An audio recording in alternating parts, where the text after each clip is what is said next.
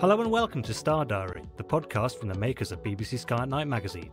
You can subscribe to the digital edition of the magazine by visiting iTunes, Google Play or Apple News, or to the print edition by visiting skyatnightmagazine.com. How did the building blocks of life emerge on Earth?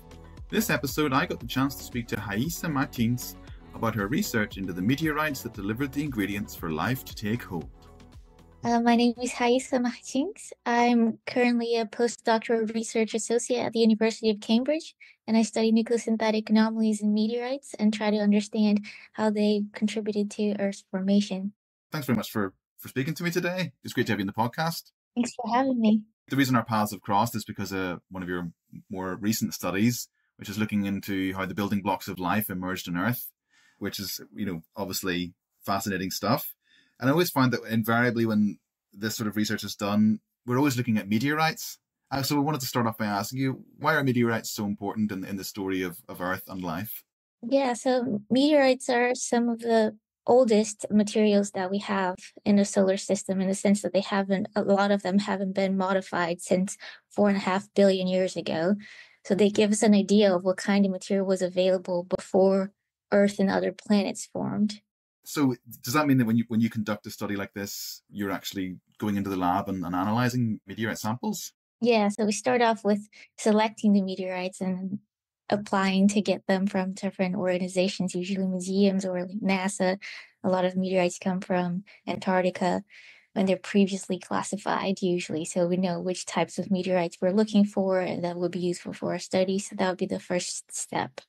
And then once we get the meteorites, I will take them into the lab, crush them using a mortar and pestle into the finest powder that I can possibly achieve. Then we'll put them in different acids to try to get all the ions that were in the rocks into solution so we can then analyze their composition, either the elemental abundances or the isotope compositions, and see what that tells us. Amazing. I mean, it must be so exciting because I suppose you're essentially looking back millions, billions of years in time, aren't you, when you're doing something like this? Yeah, the oldest meteorites we have are 4.5 billion years old. So they have some of the first materials that ever formed in our solar system, and they're preserved. They still have the same constitution of some of these components is still the same that they were 4.5 billion years ago, essentially. So it's like looking into the very first steps of forming a planetary system. How much do we actually know about Earth's formation? Do we have the full story of how a planet like Earth was formed? There's some debate about some of the processes, but generally we think it starts off with very small materials like dust, and it forms progressively larger bodies. So they just aggregate into larger bodies, and then it moves on to what we call the planetesimals, which are asteroids essentially. And then after that, once it reaches a certain size, it's called a planetary embryo, which is up to the size of Mars, I believe. And then it continues to grow until it forms the planets of the sizes that we have. Let's talk a bit about your study, because there were a few things that really jumped out at me when I was reading about it. Well, the first one is that you were looking at the origin of so-called volatile elements. Yeah. I was wondering if you could sort of explain what they are and why you were so interested in them. So in cosmochemical terms, volatiles are all the elements that condense below a certain temperature. So they evaporate more readily than elements that are not volatile. And it just so happens that a lot of those elements are essential for life, including the 6 most abundant elements in living organisms are all volatiles. So the goal of my study was to try and find out which part of the solar system and which kinds of materials contributed to Earth's volatile budget, because that's so important for life as we know it. Zinc plays quite a big role in the study as well. What was the importance of zinc? Yeah, so there's a lot of elements that would have been more important for life than zinc, but some of them, or most of them, don't have enough isotopes, or they wouldn't have the necessary conditions for us to be able to analyze and figure out what their nucleosynthetic isotope composition is, or if there even are any nucleosynthetic anomalies. So we decided to look at zinc because it's volatile. It plays a role in life on Earth, even though it's not essential. And it could be used to trace the entire history of Earth's secretion, because some elements would only trace parts of it. And with zinc, we can see everything from the start to finish. So it was a great choice to go forward with that. Yeah, there's this when I was reading it, I thought it was almost sort of quite a beautiful way of describing it. You've got like melted and unmelted planetesimals. That's that's a really, really nice way of describing that. I was wondering if you could explain what that's all about. Yeah, so actually, this is something that I try to come up with to make it simpler for people to understand what we were referring to, but we actually refer to them as primitive or chondritic materials or differentiated and achondritic materials.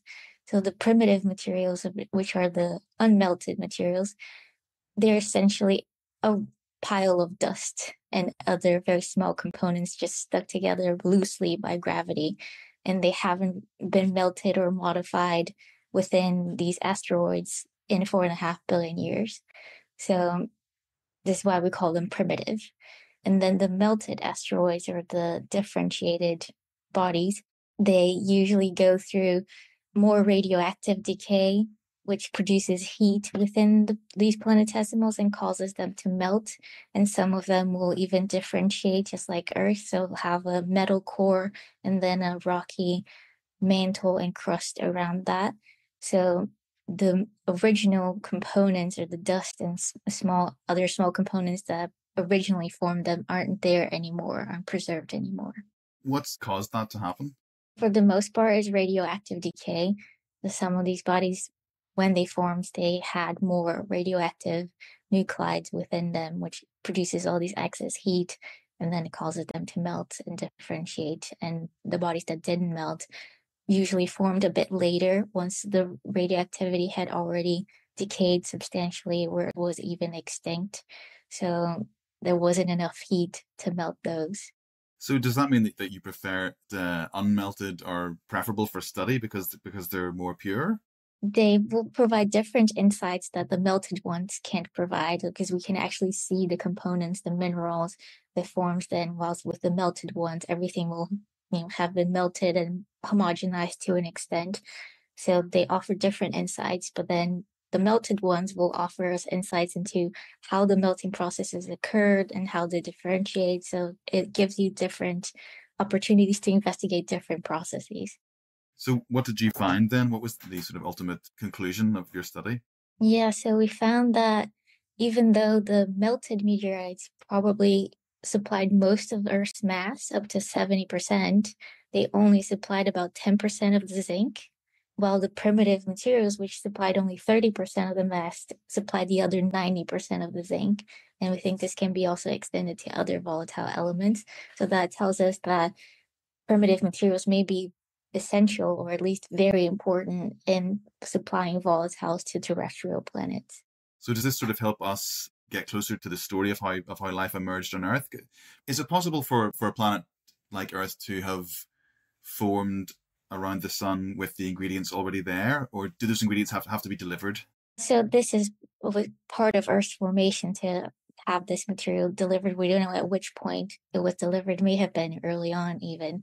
So the material needs to be available. So I think if anything, this adds another constraint to what kinds of things need to be available for a planet to form and have enough volatiles for life to emerge. And it's something that people don't often consider when we're looking for planets that outside of our solar system that could potentially host life. Like, for example, one thing that people also look for is how far is it from its star? Would it be possible for water to be present and at a liquid state at the surface of the planet? And there are many other things that people look at as well. But it's often overlooked whether any material that had volatiles would have been delivered to that planet or was available when that planet formed in the first place. I suppose also, like conversely, if you were thinking about our solar system, there would be planets where volatile elements were delivered, but the conditions for life to emerge weren't there. Yeah. So you could have it either way, right? If you're thinking about the different planetary system, not our own, you could have planets that had plenty of primitive material available and plenty of volatiles and still didn't have the other conditions for life to emerge. Or you could have systems where you have planets where the conditions would have been met, but there wasn't enough primitive material available during that planet's formation. And so the volatiles wouldn't even be available in the first place. What do you think that sort of says about the search for life beyond Earth? That sort of makes it seem like Earth really could be unique if all those conditions have to be met. Yeah, so as far as what my research says about that, I can't really say how likely it is that other planets would have primitive material available or not, especially outside of our solar system. So that's, I think, to be determined, but it definitely, I think, adds another level of criteria that needs to be met. So it may make things more difficult, but we may come to find actually this is something very common. Most solar systems have enough primitive material available for terrestrial planets to have volatile. So I think it's an open question at this point. What do you think about, say, if you take like a planet like Mars that's relatively similar to Earth, could you apply your research to samples found on Mars, for example? Yeah, I actually have. I'm working on that. But there's a couple of other papers that have come out with nucleosynthetic zinc isotope data for Mars as well. But yeah, I don't think I can delve into much detail about that yet. Do you ever think about it as we sort of, obviously we've got rovers on Mars who are able to sort of analyze samples and send us back data, but do you ever think about sort of in the future, like humans landing on Mars, we could be sending, astrobiologists and geologists to actually do work in the field? Yeah, that would be great. And other planets as well would be very interesting to figure out how unique Earth is, if this is very common within our solar system, and try to extrapolate to other planetary systems as well. What about your research? Do you have any sort of follow-ups planned for this particular study, or what would you like to look at next? Yeah, so I'm doing zinc for a few more samples, like for example, Mars, and we'll see what that has to tell us. And do have other plans as well that maybe I can discuss in the future. Well, thanks for coming on the podcast and sharing your study with us. It's a fascinating topic, and yeah, who knows? Maybe we'll speak again in the future when your next paper's out. But thanks again for coming on the podcast. Thank you so much for having me. Thank you for listening to this episode of the Star Diary podcast from the makers of BBC Sky at Night magazine, which was edited by Lewis Dobbs. For more of our podcasts, visit our website at skyatnightmagazine.com/podcasts or head to Spotify, iTunes or your favourite podcast player.